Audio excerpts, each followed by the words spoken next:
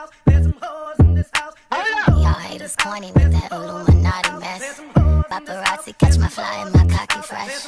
I'm so reckless when I rock my Givenchy dress. I'm so possessive, so I rock his rock necklaces. My daddy Alabama, mama Louisiana. Hey y'all, hey, welcome back to my channel. Today is Wednesday, it's the following week after Thanksgiving, so it's time to get back into the swing of things and jump back into it. Now, I definitely started before Wednesday, just yesterday. That's the only day I started. But as long as I got started and I'm back into it. So we're going to be doing another what I eat in a day on keto around here. And for you guys who don't know me and are new to my channel, my name is Mika. We do a little bit of keto, hang with a lot of friends and family, a little turn up here and there, and we just like to have fun around here. So welcome, you guys. Don't forget to hit that subscribe button, like, comment, and share. Okay, you guys, so we're gonna go ahead and get started. Now, we're gonna start off with pita bread, and I have it here. This pita bread is, let me show you guys, 6 net carbs. It's really, really good. And I got this recipe from Danny J TV. She's here on YouTube. You guys should definitely watch her if you're not already. But I take some pita bread, 3 tablespoons of pizza sauce. This is the pizza sauce that I use. Yeah, about 3. And I just spread that all over.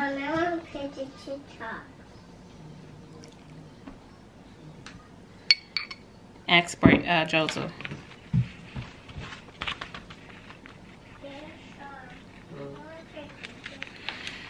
Sorry, you guys. Y'all know I have my little one, and she always is in the mix when I'm doing videos. So that's who you heard in the background. And I just added a little bit more. So 3.5 tablespoons of pizza sauce there. Then, of course, we got some mozzarella cheese.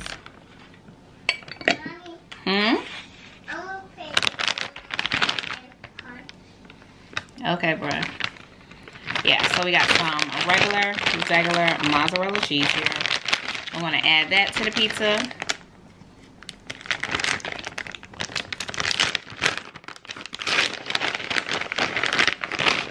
As much or as little as you like.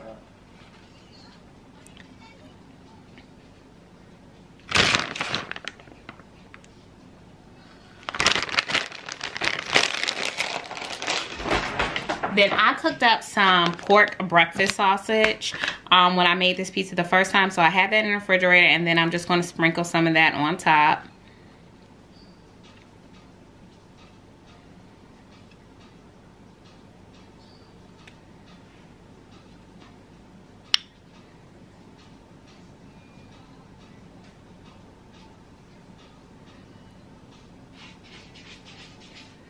That's enough of that.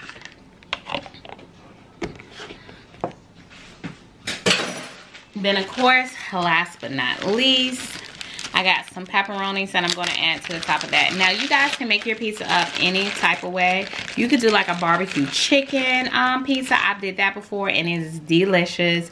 I just don't have any like chicken that I have cooked or anything laying around. So, but I'm definitely going to try that out. And I just take my pepperonis and get them spread out here. All right, and there you have it. There is my little pizza made up and ready to go into my pizza maker. All right, so I have this little pizza maker here that I bought on one of these Black Friday sales that they had going on. And as you can see, it lets you know, like, it has a light indicator. So green is letting me know that it is ready. And then I sprayed it with a little bit of cooking spray. And this is what the inside looks like. And then I just take my pizza and I add it to the pan. So let me go ahead and get y'all flipped around so y'all can see that. All right. Uh-oh.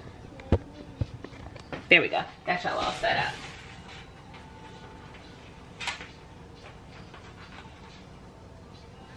They're gonna take the pizza in there, and it goes in there. It just depends on your liking, how long you want it in there. All right, this is what my pizza looks like. Okay, so here is the finished pizza.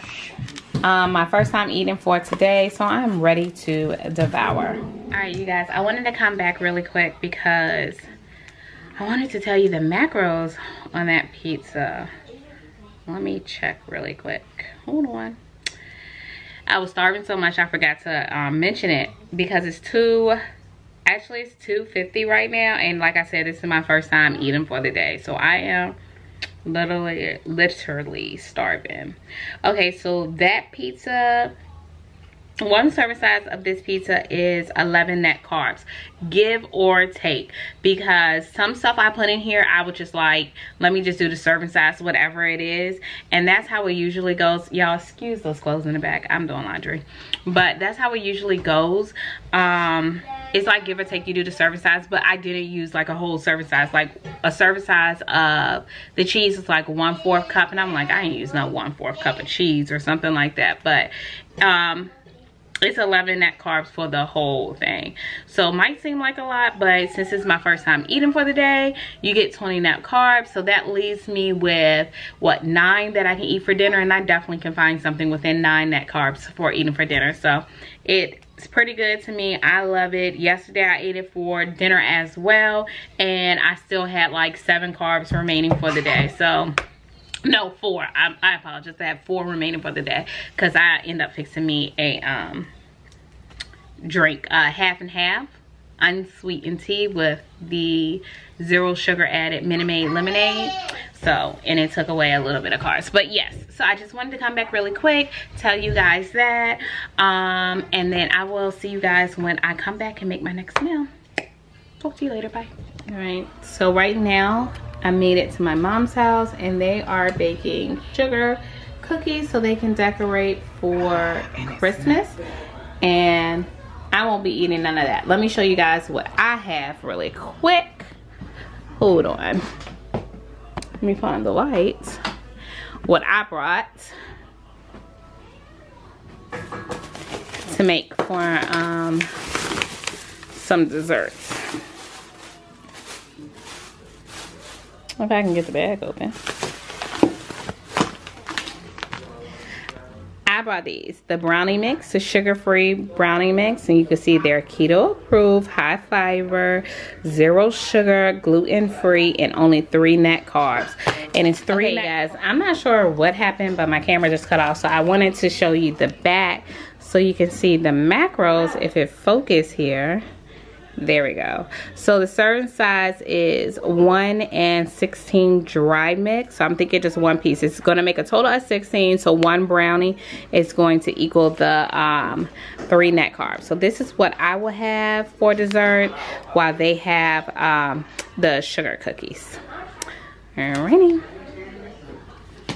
Oh, and I got these from what store were we at in when we went to Richmond that day? Oh man, when we went to Costco, that little store that we went to first. Fresh Market. So I got these from Fresh Market.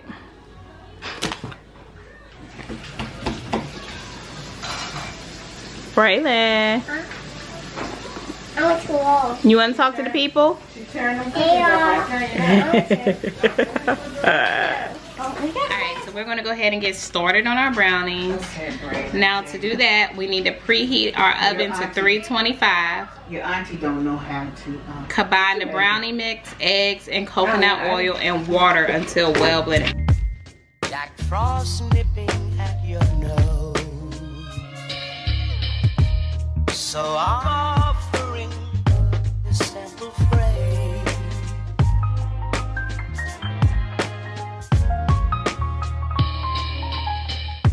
Although it's been said many times, many ways, Merry Christmas to you.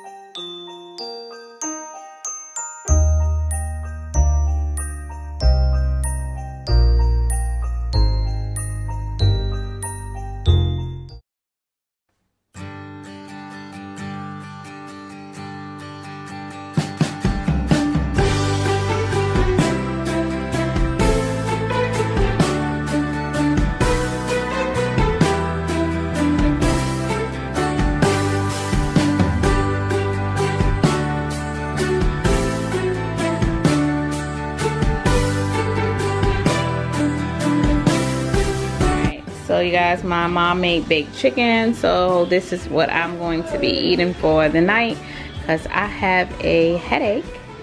So I'm going to eat this, see how that holds me over. My brownies just came out. When I come back and cut that, I'll show you what they look like. But this is actually going to be dinner. Alright, you guys, so I got the brownie. Here it is. You can see it. It's not focusing. There we go. So this is what it looks like. We're going to go ahead and try it. I don't know why I'm not. Oh, there we go.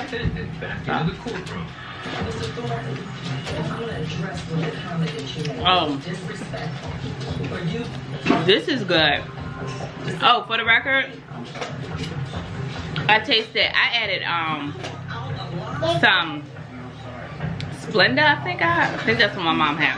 So I added Splenda to it and a little bit of vanilla because just based off the directions that they had, it was not good. Oh, yeah, it's good, you guys. Just gotta add something and finesse it a little bit. Definitely, I would give it an 8 out of 10. Good.